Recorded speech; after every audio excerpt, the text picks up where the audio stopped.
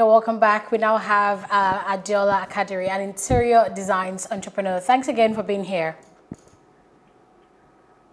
Thank you for having me. Okay, so we're focusing this year on achieving a gender equal world, especially regarding, women in leadership and, focusing on recovery from the COVID-19 pandemic. Women in leadership in Nigeria, what do you think the statistics are?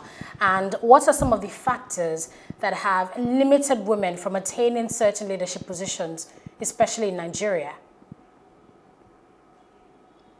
First and foremost, I think is our culture. Our culture in Africa and Nigeria relegates women. But with time, with women being educated and aspiring, I think we are getting there. We are not there yet, but we are getting there. So apart from culture, what other bias do you think prevents women, from, entering into certain professions, even, such like mathematics and science and engineering? I think that women need to be more confident of ourselves. We should have the I can do attitude. If we have the I can do attitude, I believe that women can conveniently fit into a man's world. Perfectly, I believe. Well, a lot of people may not even will not agree with you with the a man's world narrative, and that maybe that's one of the problems that we're actually dealing with. How would you say that today needs to be celebrated here in Nigeria, International Women's Day?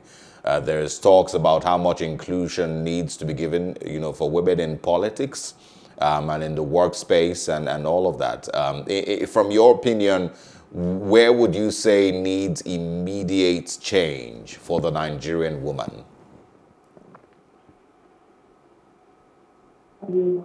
I think women need to really be embrace politics, because we need more women in politics so that the country can move forward. But how would that change? Yeah, how do you think that would change anything? If you have more women in political positions in Nigeria, in the National Assembly as governors and the likes, what change do you think that would bring? I believe that women, when we want to do something, we put our heart to it. That is the plus that we women have. So if women embrace politics, I believe that politics will change for the better. It is my own opinion that women are left for us. And I believe that when women come into politics, the game will change. That is my personal opinion. Oh, still talking about women participation in politics, how can we really, target that balance between men and women in political participation?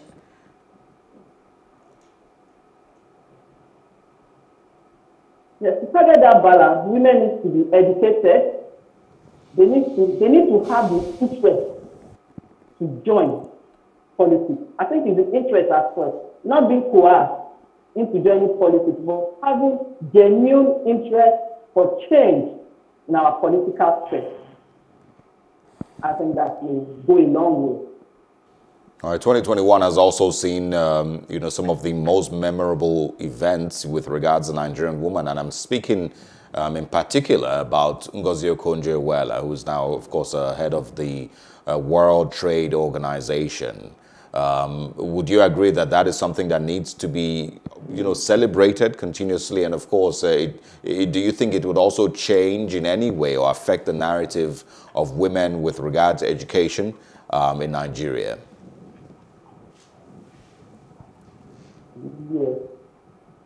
Yes. I am so glad that one of us is holding the highest position in the world, that's the World Trade Organization. I am so glad. And I believe that with education, with confidence, and with steadfastness, women can attain such positions going forward. We to challenge the status quo. Just like our theme for this year, I choose challenge. What challenge that status quo that I as a woman, I want to get up there. I want to be recognized in the world. I want to be number one.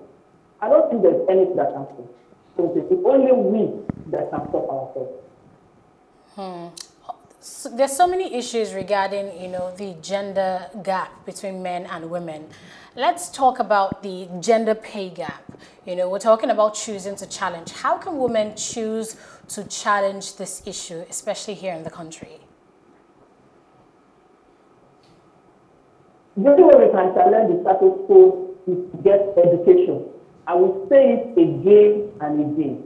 Women, girl child, need education. And we as women, we don't stay at the background, at the underground. We need to move ahead. We need to get educated. We need to get enlightened. And I believe with that, we will be able to cross that line.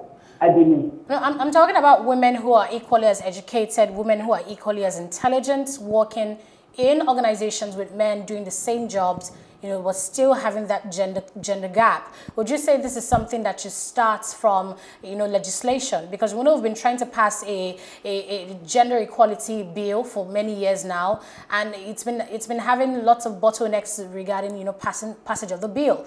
Would you say legislation is one of the ways that we can begin to challenge such gaps in the workplace and otherwise? Yes, if you remember from the beginning, I said that gender inequality is an African thing. I said it in the beginning. And for us still not being recognized as we ought to be, it is still the mentality of Africans that women should be behind the men. And I believe with time, because it is getting better by the day. The federal government and General Muhammad Buhari, our president, said when he came in that he's going to give women a particular portfolio. He's going to give us a portion. And he did so. And he men at the Federal Executive Council, women are there representing. So I believe that with much work and then with steadfastness and confidence, women will with time, as we advocate for recognition in all spheres, I believe that women will get this, will get our share with time. I said it last year we will get this. And you can see we are still speak. We get this, I believe. There are lots of people who would, disagree with you and say gender inequality is a global issue. It's not just here in Africa. It happens in the most developed of countries.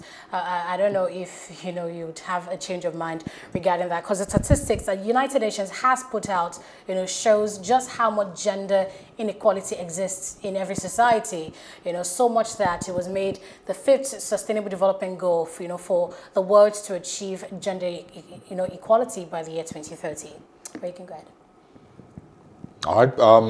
I think we have a little bit more to go. Still talking on International Women's Day. We're going to be sharing a top 10 women in the world, or successful women currently, on top of their careers, to be precise. But I would like to say a huge thank you to Adeola Kadiri. Thank you so much for taking our time to speak with us this morning. And we are celebrating you and, of course, other women on the top of their careers all around Nigeria and across the world. Thank you very much for your time. Thank you for having me. I appreciate it. Absolutely. All right. Once again, it's International Women's Day, March 8th.